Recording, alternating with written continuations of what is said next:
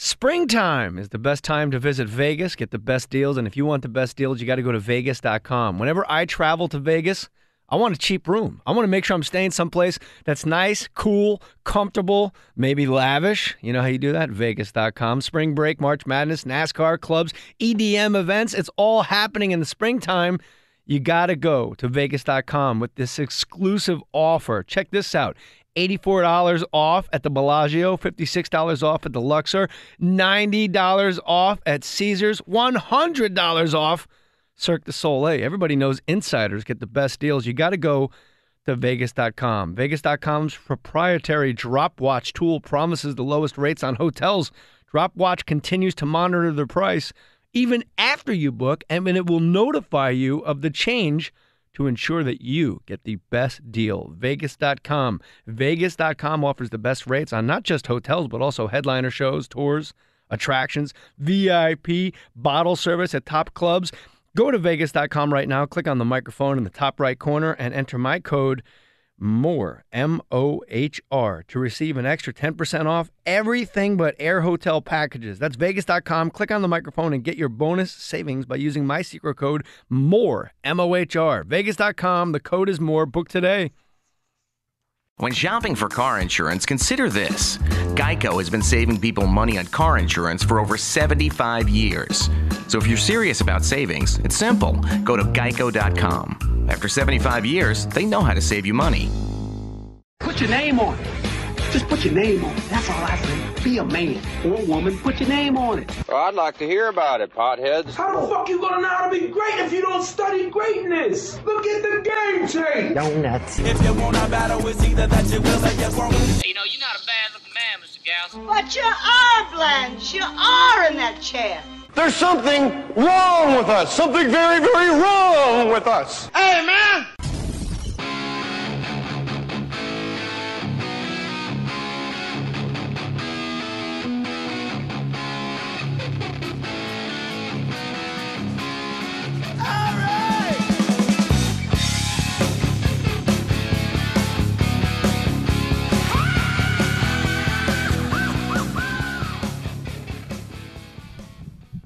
Hey, let's tell fart jokes.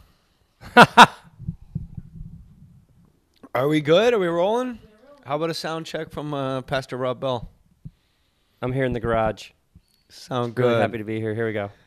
At Real Robb Bell. Not fake Robb Bell. Real Robb Bell. You know you've made it when there are parody accounts. Yes. Of you. Like, there's no, like, hey, well, there is actually a Mohr 36, so I take that back. They just started my parody accounts. Oh, yeah, they just started? But you're big time, man. I mean, you've been on Oprah. That's where I saw you first, on Super Soul Sunday with Oprah and Pastor Robb Bell and Oprah getting down, talking about the Lord Almighty. Now, this is where, Robb Bell, before I'm going to let you jump in here, I got to let the listeners know, because here's what happens. I'll have an athlete on like Ray Mancini or Forrest Griffin, and then people will email me after the fact. You don't have to give those disclaimers, JJ, because those are the ones I like the most, the things that I didn't think I was going to like. I'm not like into sports at all. Let's say you're an atheist right now, and you're already going, no, hold on a second. There is so many stories within this story. You don't have to be a pastor or a Christian like myself. This is a really great story that Pastor Robb Bell brings to the table, and Robb Bell's looking at me like, what is this story? I'm looking forward to hearing it. Kudos on playing in punk bands. I think that's a good leaping off point. Yeah, that's how I got my start. I think that's badass. I mean, if you're gonna be a front man, yeah, as Christ was. I mean, let's be honest. He wasn't playing keyboards off to the side. Right. You know, that's no bassist. Guitar on a strap. That's no Sven from the Black Crowes. That's Chris Robinson way up front. Way up front. Yeah. With the mic. Yeah. So what did you play? Did you play guitar? You played guitar, right? First band in college, I was the lead singer. Front man. And it was all about every person from the front to the back. Like, we're going to go somewhere right now in the next hour. So... yeah, that's how I started out, was bands and hauling amps and stuff around and putting up signs all over town before the gig. That was when you say thing. You started out, you mean just started out with just life, not started out in a ministry. No, it was college. It was in college that I was in my first band, and then Yeah. there was a whole string of bands from there. Yeah. Who's your favorite frontman of all time? Peter Garrett, Midnight Oil. Oh my God! How can we dance when our earth is turning? How can we sleep while our beds are burning? How can we continue this podcast after that horseshit answer? What? Midnight. It's horrible. You could have said Mick Jagger. Have you said ever seen Freddie them live? Mercury. Have you ever seen them live? No. Okay, I rest my case. He's like 6'7". Who cares? 6'8". They're horrible. How can he sounds like Audrey Hepburn? Oh, how my word. can we sleep? I think you just when offended the all of ends Australia are right now, by the way. Dum dum.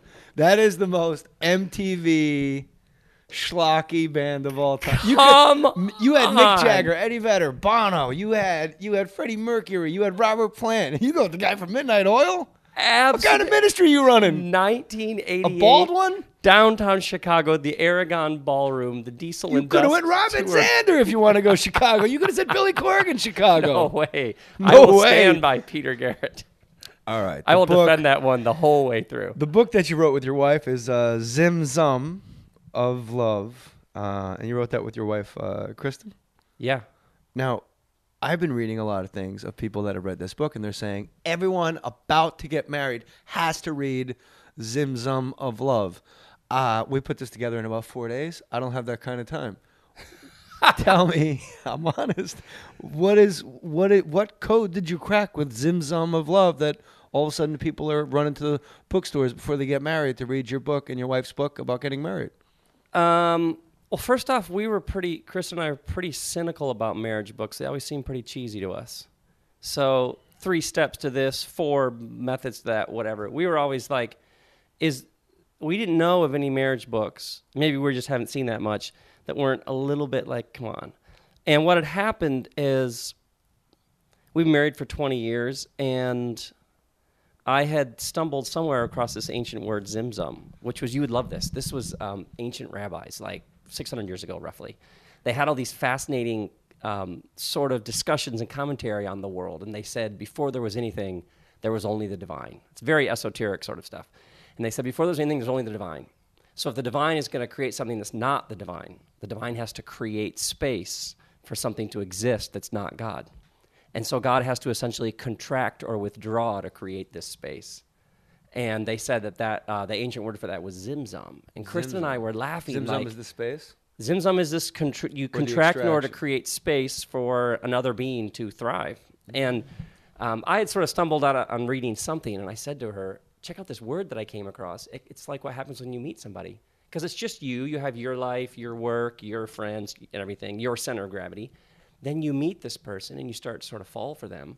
And suddenly you find yourself like arranging your life around them. How can you see them more? And then you find yourself actually making sacrifices for their well-being. And it just sort of happens gradually over time. You essentially make space in your life for another person to thrive while they're doing the same thing for you. And then give space. And then what that does is it creates like this sort of space between you, like this energetic flow between you. We never heard of someone talk about a relationship like that. That's pretty cool. So we ended up sitting side by side for a year and a half writing this book together because there are ways that this flow of love in the space, things that can block it, things that can increase it. What is the number one thing, Pastor Rob Bell, that blocks the space? I'm serious. What? I love it how you keep saying Pastor Rob Bell. Well, it's it's it's the old radio trick. You got new listeners every 11 minutes. You got to reset who you're talking to. But I get tweets from people like, "We know the guest is." It says it on the app. What's the biggest thing that blocks the zimzum when you're creating space and you have space? And you have to give space as well, I would assume, that you have to give space for your partner if they need a little time or space. Sometimes there's not enough space between you. The one person gets lost in the other. This person helps this person achieve all their creative goals, and in the process, their life is sort of lost. So sometimes it's almost like there's not enough space. Sometimes you living your own lives. You have your own friends, your own work, and you sort of drift apart. So part of it is just always asking, how's the space? How's the distance between us? How's the space? What's going on in the space? Is there anybody in the space who shouldn't be in here? So the biggest obstacle or blockage would be the lack of communication about this space itself? It's like an endless conversation. Like marriage is or a long-term relationship is like you never stop talking. And what we discovered is when we would see people who'd been together for a while and they actually seemed to have something really amazing that you'd want to emulate. And we would ask them, like, what's the secret? They'd always say, there is none. The only thing is you never stop figuring it out. I'm very happily married. Like, and I'm here. I did a podcast. No, it was a radio show. Monsignor Jim Lasante out of New York City, and he was asking me about my wife, because I've been very open about my wife and stuff like that, and how much I love her, and she actually changed my life. Like, the Zim Zum there was, for some reason, when I met her, the show, I didn't have to put on a show anymore. Yes. I was always uncomfortable with pauses and like, if somebody sneezes in an elevator and you don't say God bless you right away, there's like that half a second, 1 second, and then 2 seconds you go, if I say it now, it's weird, right? My whole life was that second after God bless you, like, do I talk? Do I not talk? And then when I met my wife, it was, no, man, you're okay. Just exactly as you are. Just shush. Yes. Which I still don't. But it's down. My friends will tell you, and Corey can attest, it's down probably 90% from what it was. I was a maniac. But the big thing with my wife is Monsignor Jim Lasante said to me, I don't know how we even got onto it, but it came out of nowhere. I go, let me tell you something. You want to know what a happy marriage is? And he goes, what? I go, my wife picks up my phone, and I don't care. There is not a single piece of data in that thing with billions of gigabytes, more techno. 1% of that iPhone and 1% of this computer, this laptop, the guys that landed on the moon had half of 1% of that 1%. For real. And when your wife opens up your computer and your wife goes, can I see your phone? If you got that 1 second, I'm like, you're in trouble. You're in trouble. Totally. Just honesty. Absolutely. It's funny you say that, because the first time I ever hung out with my wife, we were early 20s, and there was like we had gone through college together and been friends, but then she came and visited one time, and there was like oh my word, I think we're going to get married. With her Midnight Oil t-shirt on. She was all about Midnight Oil. Callbacks, buddy. But exactly what struck me was, I don't have to put on a show here. Yeah. Like, I can totally be myself, and she's fine with that. And it was like this, it was like a brand new, it was such an extraordinary feeling. Rob, what is it about every other human in our lives that we feel the need to dance and put on that show? Fill in the space. We don't know that we don't even know we're doing it until we meet that person where we just rest. Like, somehow, like, deep in your bones, you breathe deeper. And when you're a kid, you play tag and there's bass. You meet that person that's bass. Yeah. And you realize, I've been running around the yard for 36 years. Yes. Now I'm on bass. Yes. I can breathe. How do we not know that we're even dancing all those times? It's weird, right? It's very weird. I just stumped you and you wrote the book. What's up? Scoreboard. If you want to buy Zim Zum on Amazon, Rob Bell, this is the number one way people can help my podcast. Go to jmohr.com. You could really spend a day at jmohr.com. Corey, you've done a fantastic job.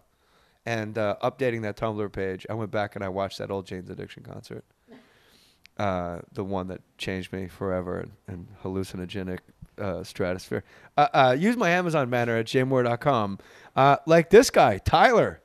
Jay Mohr, coming at you from Kentucky. I'm finally catching up on your podcast, and Jimmy Dore convinced me to click your Amazon banner and buy his book. Well, Tyler, I got a book for you. It's called Zim Zum. That part I added. Let's see here. If this makes it on air, I'd like to give a shout out to my high school senior English teacher for championing all of these same issues. Thank you, Ron Smith. I guess that's his teacher. And Jimmy Dore for setting the world straight. And to you, Jay Mohr, for keeping my 2-hour commute entertaining. Tyler, P.S. Come do a show somewhere I can drive to. Well, bro, if you're in Kentucky, I was just in Cincinnati. Get with the program, bro. Tyler, thank you. The best way you all can help this podcast is by using the Amazon banner at jmohr.com. And Calgary, I'm coming to you March 19th, 20th, and 21st at the Laugh Stop in Calgary date. Now, Rob Bell, you got some dates, and then people got to hold on to the seats because I got some questions for you about the Christ. I think Pontius Pilate got a bit of a raw deal historically, and your thoughts on hell, how the evangelical world has completely, I think, lost their shit towards you.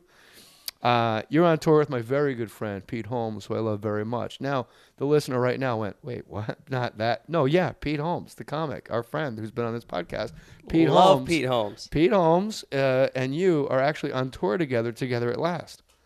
Yeah, it's sold out. There's no reason to even say it. No, we haven't announced the next dates. We debuted it. Oh, I thought you said no. Go ahead. We debuted it a couple weeks ago at the in Regent LA Theater. At the Regent, and then sold out. Yeah, it did. It was fantastic. So who goes on first? We're together the whole time. What? Together at last. We go out together and we do the whole thing together. So I got to go out now with the guy that wrote the 4 Agreements, another Oprah guy. Like how does Pete land it? Like that's like stepping in lucky dog shit. I'm not like all of us, like a guy that's on Oprah, Super Soul Sunday. You have a mega church, you do your own thing, and then Pete's like, oh yeah, I'm going out on the guy that was on Oprah. I'll go out with You know how it started? It started with Miguel surfing Ruiz. together. I was on his podcast, and then at the end of his podcast, we were like, hey, do you want to be friends? Sure. Why don't you come surfing? Because I like go surfing a lot. So he comes down, and we start going surfing, and we're sitting out in the ocean talking. And at one point, we were like, we should do a show of talking about this stuff. And then we just made up like a hour and a half thing. Like it actually has like a structure, like it has an outline. Like we take people places. But he's a comic. You're Yeah. A pastor. You're a communicator of the teachings of Christ. So how do you work your? I know his skill set. I know what he about that. No, I know, but I know his wheelhouse. I know his batting stance. Yeah. So I'm confused.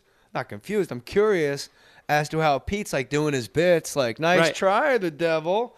And like checking into like the bad motel with the bulletproof. Like, what's your Wi-Fi? Stab me. What is it? And like and then like, do you have like how does this work? Like he goes, so that we go back and forth. We have like a whole thing that we're doing. So we have an. Did you sit down and write it together? Yes.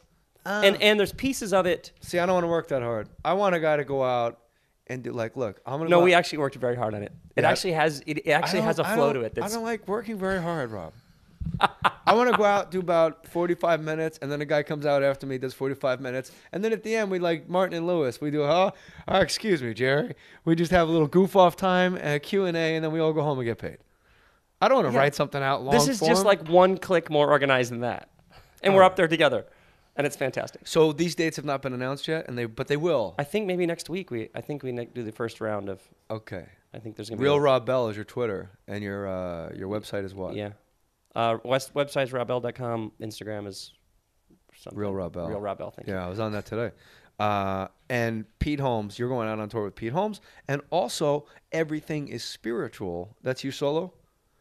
Yeah, that's coming up this year, yeah. That's the world tour. That's a bus tour through the U.S. And then in September, you're going to the United Kingdom. And then in November, you're going to take that bus somehow to Australia. Yeah. And we'll hang out You'll with see a lot of sunken battleships on your way over. Yeah. You're going to see the Lexington at the Marianas Trench as you go by. Little history. All right. Let's talk why you, for some reason, you're a pastor, you're a mega church, you're Michigan. First of all, what becomes a mega? At what point does church, big church, what's the number of people? Right. Where does all that stuff come from? He's a mega church guy. It's not just a church. It's a mega church. I have no idea. I never understood any of that stuff. But there's got to be some number in the press. Somebody somewhere must have some number. But you were preaching to 10,000 people, right? Yeah. That's a big house, dude. I was 28 and I went to seminary to study to be a pastor, and then I went and worked in the church, and I was sitting in that church thinking there's got to be a better way to do this. There's just got to be a better way to do this. So what was it about that church that was lagging that you thought needed a little kick in the rear end to get going? To me, like your spiritual life, redemption, grace, forgiveness, how do you get over betrayal? How do you forgive yourself for stuff you've done? This is the stuff everybody wants to talk about. Then how come that Sunday morning thing, it just wasn't that interesting, to be honest. There's no divine spark, as you said earlier. Well, I think a lot of people have had that experience. This should be like the most compelling thing ever. Yeah. This should be where we're talking about all the big questions and what are we learning from science, and what's it mean to forgive somebody who's wronged you, and what about how half the world lives on less than $2 a day? Like how do we even begin to wrap our minds around that? This should be like, you know what I mean? This should be unbelievably on the edge of your seat. And how come how do you? It almost takes more energy to make it boring. And I'd been mentored by a really great pastor, and I just had this sense like there's got to be. I had some neighbors who had never ever went to church, and I thought they would never come to this thing I'm doing here. There's too much they'd have to learn. When do I stand up? When do I sit down? What do I wear? I thought, and it is boring. I mean, when you were a kid, your mom hands you the tithing envelope and a pencil provided. And so you're like just so you sit so still, and it's thankful only for something to do. It's 1 hour. In hindsight, you go, "Wow!" I thought I was there all day. Yeah. But church is boring, and I think with the new pope, who seems very progressive, and I go to St. Monica's, which is incredibly progressive. The sign above the door says all are welcome, and they mean it. I'll see Maria Shriver. I'll see gay men holding hands. I'll see about 8 to a dozen homeless people. I'll see a crazy lady. None of these are jokes. Yeah. With a baby carriage with a dog in it. Yeah. Talking the entire time. And then you see like Conan O'Brien way over in the corner, and you go, "Oh, all are welcome." Yeah. And they mean it. Wonderful. And the band kicks ass. Like they rock. And then Monsignor Torgerson comes out, and when he speaks, it's like he read my file all week, and I don't know how he does it. I go back because there's no way he knows what happened to me this week. Every single time. And he does. Yeah, and if there's a guest guy that comes in from like Kenya, like, well, we're going to hand it over to our guest from our, sister church in Kenya. Like, that guy's been reading my file. It freaks me out in the best way possible. Yeah, that's awesome. But that's the first time I've been to a church, St. Monica's in Santa Monica, just north of Wilshire Boulevard, close to the ocean, where it's never dull, ever. But I think that's fascinating that somebody was going to be a pastor, minister, priest, whichever word, and said, this should be more fun. This should be more exciting. That's exactly. So this guy had built this building, and I can talk to him like, could I use your building? He's like, it's got a big room at one end. Yeah, you can have it for $1 a year. Literally went and found a building, and then we just put out the word that we were starting something new, and then people started coming. It was completely crazy. I was 28. So what do you know when you're 28?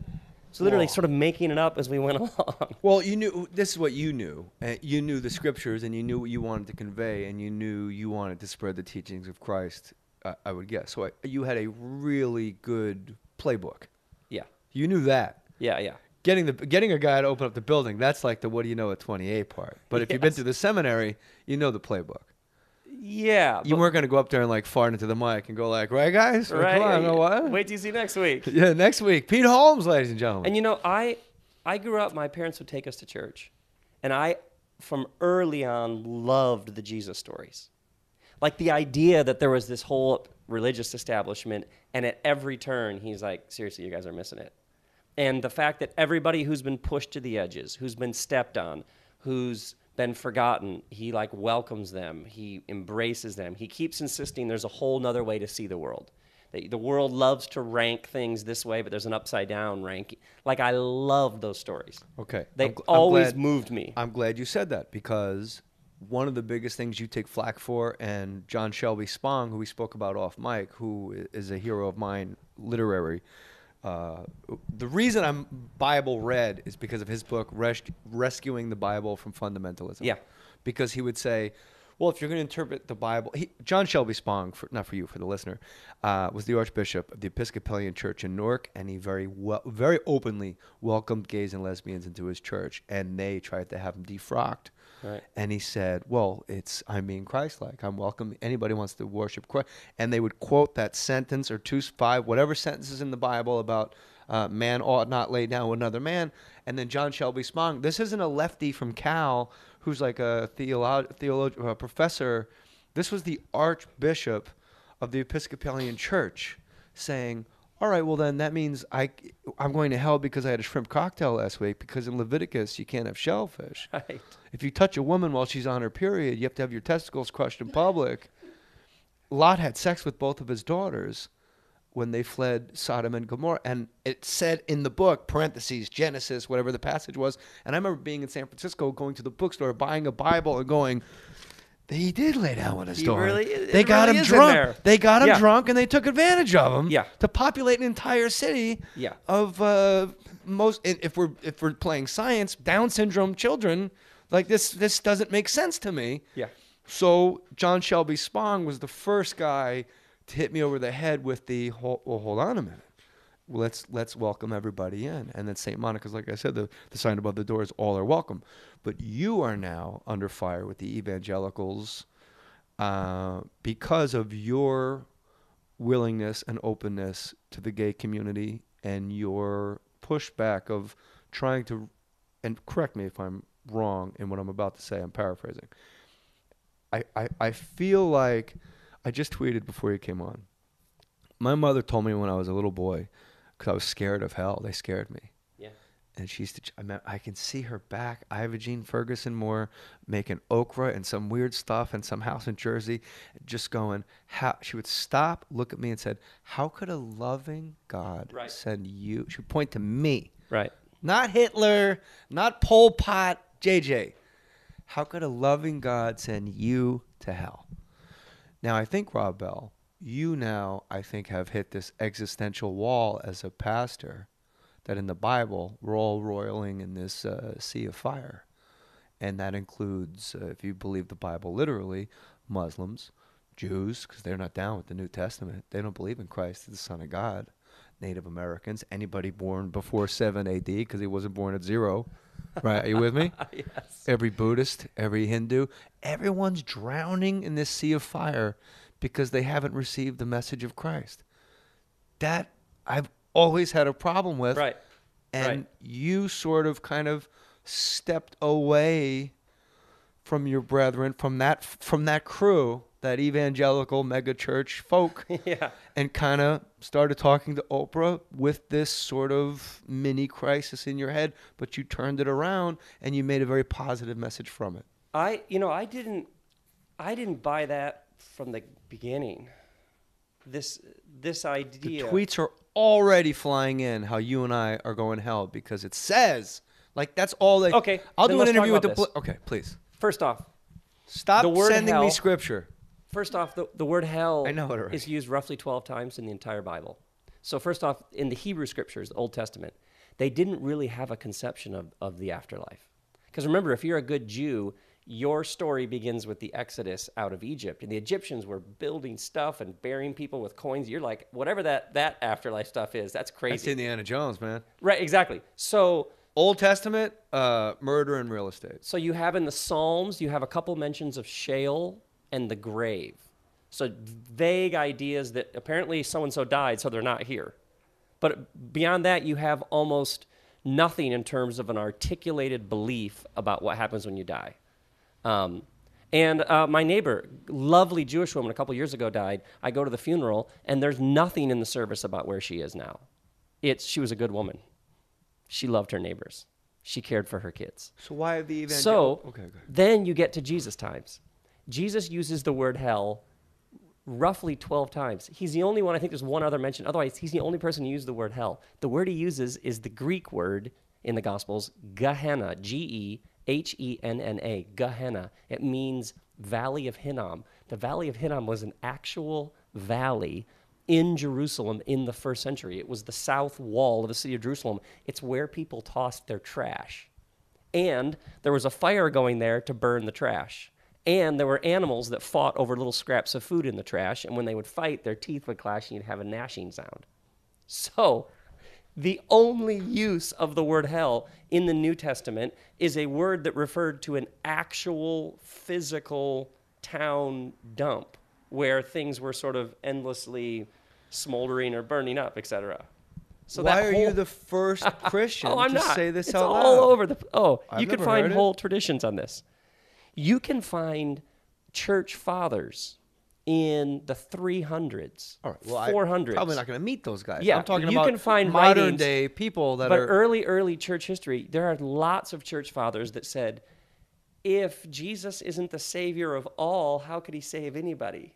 Their assumption was God wins, everybody in the end ends up in a beautiful place together. And it's your translation of the word God, which I've always I made peace with early. Is the word love and God are interchangeable. Absolutely. And the Beatles. So in the end, I think your question, you have a whole giant mega industrial religious system that's out of touch with its own tradition that had this very wide, inclusive, generous sort of understanding of, who am I to judge that person from that faith or that background? Is there money in the judgment? Is that why they? Well, if you because can they get did turn. people- You are an outcast now. To these multi-millionaire preachers, which, in the book of John, Jesus didn't kick the money-changing tables over because he wasn't getting his cut. Right. It wasn't like, wait, you're Well, selling merch? if 80-20 split, bro? You're selling my dad's shirts? You mother... He just starts kicking over the merch table. He's the original frontman. He goes out to the Beacon Theater. Well, you guys are selling merch? Come on. I'm going to tear this whole theater down and build it back in 3 days. It'll be the best Beacon Theater. All right. So these preachers that have turned their backs on you, which... and very openly writing, there's many articles, and you now are a hippy-dippy... You've just Really? you all I never Googled my name. This is fascinating. really. I don't read any of this stuff. All right, Sarah Pulliam Bailey. You know who this lady is? Writer. She seemed a little obsessed with you going off the reservation of evangelical theology. Quote: The Chicago Sun-Times wondered aloud. First of all, Sarah Pulliam Bailey. A newspaper cannot wonder aloud because it's printed. So already, scoreboard Rob Bell. That's what she wrote. The Chicago Sun-Times wondered aloud whether the Michigan megachurch pastor could be the next Billy Graham. Then he went to hell. Is that really what it says? Yes. He does not attend an organized church anymore. Instead, he surfs the waves near Hollywood and has teamed up with the goddess of pop theology, Oprah Winfrey, close quote. This is like, you should Google your name. No way. But you're like, screw that, man. I'm already bored. You were the next Billy Graham. You were the guy. You sat down with Oprah. All hell broke loose because Oprah takes in all different people. Oprah has a spiritual thing. It seems like evangelicals loathe the word spiritual. Right. Because it's this written text or you're out, which I don't enjoy. Right. And that's why anybody that tells me, John 3:16, though, if you believe in Christ as the Son of God, you have everlasting life, I'm paraphrasing, I always want to go, if you go back 2 sentences, Son of Man is capitalized, which means my son of man, of me, and my Father, where God is, that's namaste. I respect the divinity that's within you. He's, Moses, what is it? No one has ever gone into heaven except he who came from heaven, the Son of Man. Capitalized, same as him, meaning Christ, Son of Man. There's a God, that divine spark that you were talking about. Yeah. That's what I got down with. And I get accused, like I do interviews on like The Blaze and these Christian sites, because why not? I love to talk about my faith. And then you read those comments underneath like, you're a cafeteria Catholic. You bet your ass. I don't believe Jonah lived in a whale's ass. That's crazy talk. I'm pretty sure a guy named Jonah didn't live in a whale's belly. Yeah. That's me. Do you know what that story's about, by the way? You know what I think it's about? Break it down. Okay. The Assyrians were some of the nastiest neighbors Israel had. Just brutally beat on them year after year after year after year. Israel's had a tough hustle from day one. Jesus. So when this story opens and a dude named Jonah is told, go to Nineveh and bless them, Nineveh is the capital of Assyria. So when Jonah gets in a boat and goes the other direction, I think the original audience of that story would have been like, you go, dude.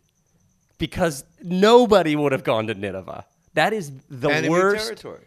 They have so brutally degraded us and So they done sent the him most. into like, an So when opposing it's gangs. like go to go to Nineveh. You're a Crip. Go talk to the Absolutely. Bloods. Okay. I think because nowadays a modern sort of safe, anesthetized audience reads that and goes, "Oh, Jonah's so disobedient. He's not doing what God wanted." I think the crowd would have been like, "You go, boy," because they would have all been cheering him on. I think because I would never. No way would you go to Nineveh. So he goes there and he goes the other direction, and there's this story about the well. I think the story is a story about, can you forgive and bless your worst enemy?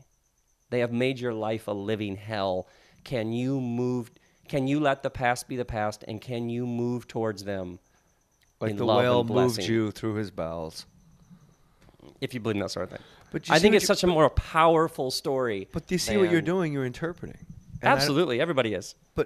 But they're not. Exactly. They're not admitting they are. The people that are Yeah. arguing Right. with the Robb Bells of the world, with the John Shelby Spongs of the world, are not interpreting any of the gospel.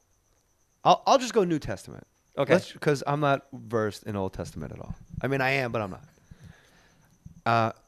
Why is the Bible so... How do I put this? It's a document. It was written. I learned from, again, John Shelby Spong's book, which is not Zimzum, which you should be ordering in the Amazon banner at jmoore.com. If you want to get married and have a nice... And there's Velvet Elvis. You've written tons of books that have been wildly successful. If we started writing about the Revolutionary War tonight, Yeah. write it out by hand. What happened? When did the Brit... How... That's how long from the stories of Christ to when it actually got put down through word of mouth. Roughly. A couple 100 years, right? Some would argue probably 50 years at least. Oh, 50? Yeah, 50 at least. I think you might want to talk to John Shelby Spong about that. Well, he's talking about as it's like fully circulating and it's collected as we know it in sort of that. But yeah. But why are evangelicals and why are born-again Christians? I love Dennis Miller's joke when he goes, how about these born-again Christians? Forgive me for getting the shit right the first time, all right? How many times can you pull this off? Can you be born again and again like some kind of evangelical Gabor sister? Why are evangelicals and born-again Christians, why under any message board and anything, any mention of the Bible, this discussion we're having right now is going to be inundated with 3 sentences at a time from this, 3, and then they're going to start arguing with one another. Somebody's going to come in and say, hey, it's a nice podcast. Why can't we all just enjoy it? And then they're going to pile on that because the word says. You know what I think their problem is? I think their problem is 500 years old. 500 years ago, you have this Protestant Reformation, and I always say, and they're still protesting. 500 years ago, you have this Protestant Reformation, and the big word what does that mean? You have a revolt against a Reformation against the Catholic Church, Martin Luther, and one of the big tenets is sola scriptura, is the Latin, which means Scripture alone. We have the Bible, and the problem is, you have people going, it's just what the word says, it's just what the word says. But if you look in history, people of faith always read the scriptures, and then they also held it in tension with reason, with tradition, with a sense of the movement of the Spirit, maybe doing something new. You know what I mean? Yeah. It was always read like within like a matrix or within like a tension of other things. You also engage your brain. You also think about, well, what have other people said along the way? And so what you're pointing to is people just go, the Bible says, the Bible says, the Bible says. Yeah. But we've advanced, we've progressed, something new is in the air. We can What is read that it new in fresh. thing that's in the air? Well, I actually see the Bible as a library of really progressive books. Here's why. Let's think of the most primitive, barbaric passage that is one of those passages that people use that say, why would you ever do this? Old Testament, Book of Deuteronomy, there's a passage that says, if you ever go into battle and you crush your enemy, you can take any of the women that you like home with you and make them your own. It's the kind of passage someone reads and just goes, see, this is everything that's wrong with religion. You can bring her home. Before you bring her home, you got to have her shave her head, and then you can make her your wife if you want to, if she pleases you. But if she doesn't please you, then you have to write up a certificate and you can send her away. Now, anybody in 2015 reading that, it's got like 20, it's so primitive, so barbaric. You know what I mean? And none of us are going into battle. Exactly. So it's not only a historic setting setting that we can't even barely relate to, but then there's so many things where we're like, these are like real quickly. Men and women that serve our country, obviously going into battle. Right. I meant guys like you and I. Right. Okay. Sitting in your garage on a Friday night. It's not like we're like, you know what? Santa Monica, kiss our ass. Down the hill. There we go with our two swords. Yeah. Now, what's fascinating is in the ancient Near East at that time, there were rules about what are called the spoils of war. And when you went into battle and you crushed somebody, you could take anything of theirs, from animals to possessions to their wives, and do whatever you wanted with them. So when you read that passage and it seems so barbaric, it actually is giving the woman some rights. And you actually had to give her a certificate of divorce, which means she had some dignity if she left you. Lawyers, even then. Exactly. Ugh. So what's really interesting, it's easy to get lost If you're a lawyer listening, turn it. I don't want you. But what's fascinating is this passage that we all read and go, oh my word, that's so backwards. At that time was actually a step forward. It was progressive. It was actually you were giving progressive. Women many rights. So if you read this book in the context, in the moments of history in which these people were actually telling their stories, what you see beneath it is like an arc or a trajectory moving everything forward. But you said present tense. So you were talking about a movement and a change now. So what I think... And I said, what's changing? My question is the same thing that was moving people forward into greater inclusion, greater love, greater compassion, I think that same spirit is alive and well today, inviting us all to treat each other more humanly, to be more compassionate. And so if you take this book and you keep quoting it, you know what I mean? You keep taking verses and pulling them out without reading them as the story, the unfolding story that they're a part of, you might be using a passage that was really progressive for its time to actually defend backwards beliefs. Are you with me? I am with you. And that's the thing you see now is people, there's even technical language for this that scholars use, but I see people going, yeah, but the Bible says, and I always go, where does it say that? What's going on? Who was writing it? What was the time period? You may be dragging us backward to a passage that was actually helping people move forward at the time. Which is a really long answer, but I like talking about it. No, it's believe me, I talk far too much, so I'm glad you're speaking more, and I'm glad the way you're framing this for me and for the listener, because I've always been obsessed with science versus scripture. And in the books that I've read from men of the cloth, again, I can't emphasize this to the listener enough. Yeah. I'm not like reading, a Pepperdine professor that is an agnostic going, well, no, priests and I have had discussions.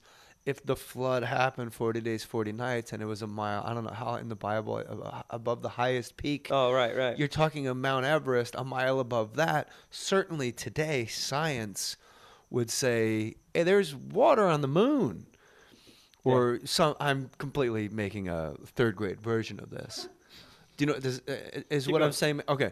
So science,